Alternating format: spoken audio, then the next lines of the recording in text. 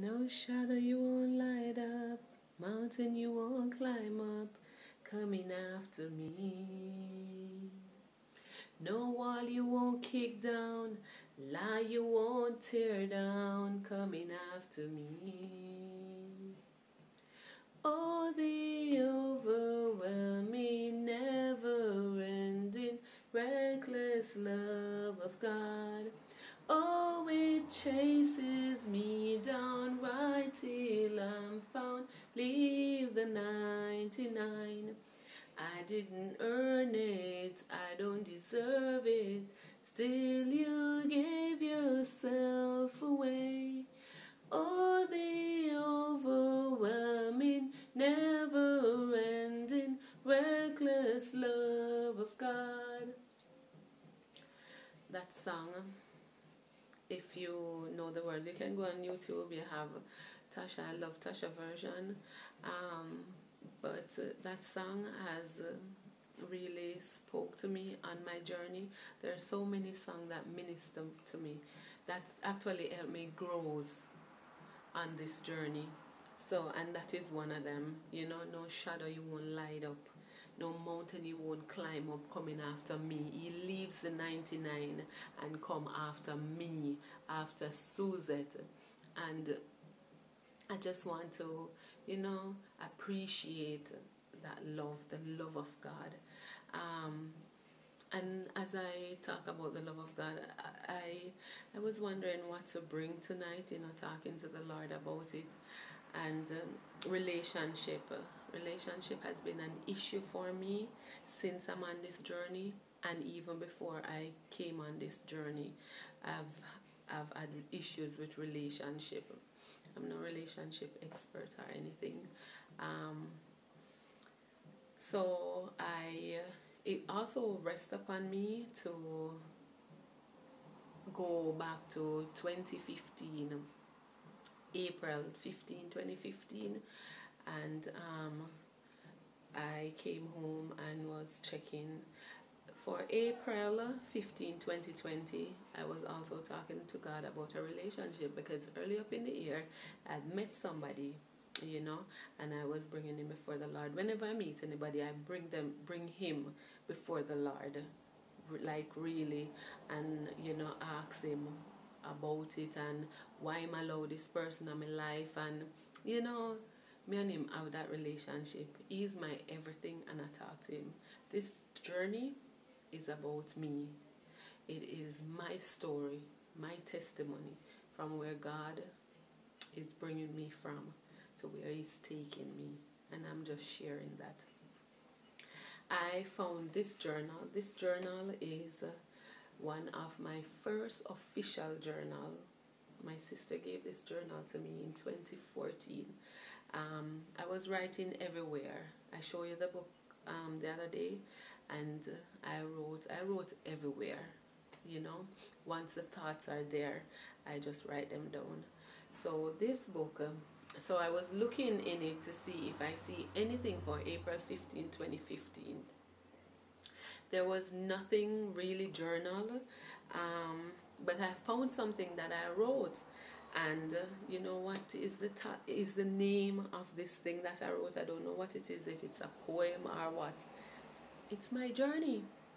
And this was written July 24, 2014.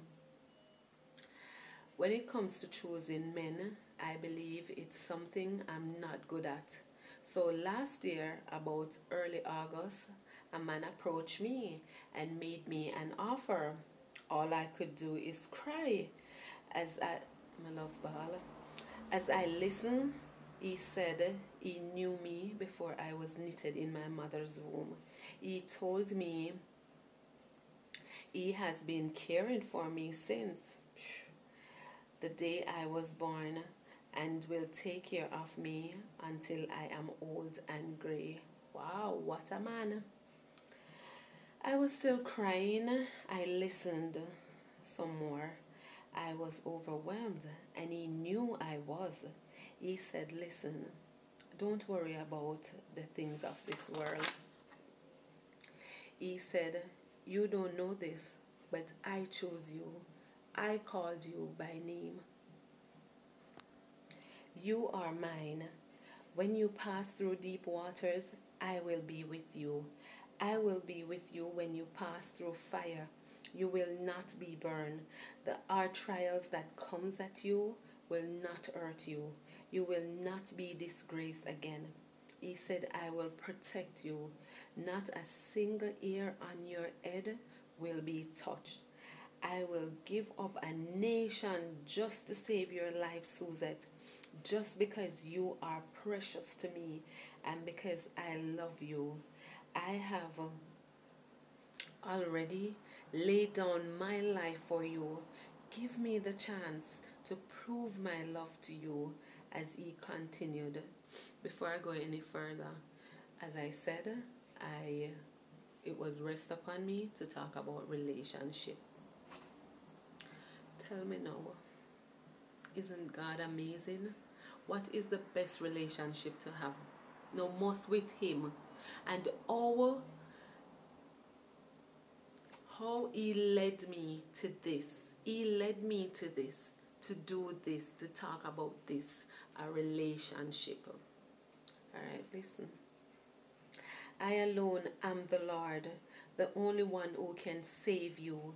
I am God and always will be. No one can change what I do or say. I asked him, what do I need to do? He said to me in the most comforting tone, all I need is your heart. I have to just surrender and cry some more. I couldn't turn down that offer. I have never met a man like him before. I have no regrets giving him my heart. And can I tell you, it is 7 years after today, I have no regrets giving my life to the Lord, giving him my heart, giving him my everything, him being my everything, him being my words can't even express or even explain. But he is my all in all, you know. And I just want to thank him for saving me that day when he did, and being the best man in my life. Like literally, he has been the best man in my life. And as we journey, you will understand why I said that Jesus is the best man in my life. Thank you for coming on this journey with me. You never know what you will get, you know. So thank you. Allow Jesus to be in a relationship with you.